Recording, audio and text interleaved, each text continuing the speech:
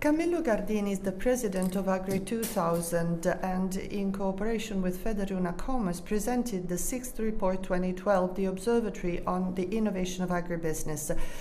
Well, tell us something about it. We interviewed 400 businesses with managerial entrepreneurs that devoted over 30% of their time to the organization and management of their companies. So what's the result?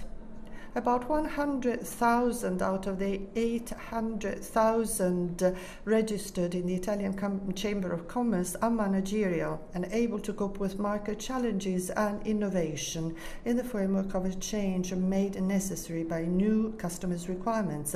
So companies with an eye to the future and more traditional businesses. The more traditional businesses are more heavily affected by the crisis. So the whole Italian agribusiness system, so companies manufacturing farm machinery, mechanical companies, companies providing services and research to the agribusiness must promote this growth and innovation of the market. A presentation of Agri 2000. We have 50 researchers working at a European level, both in field agronomic research and environmental research.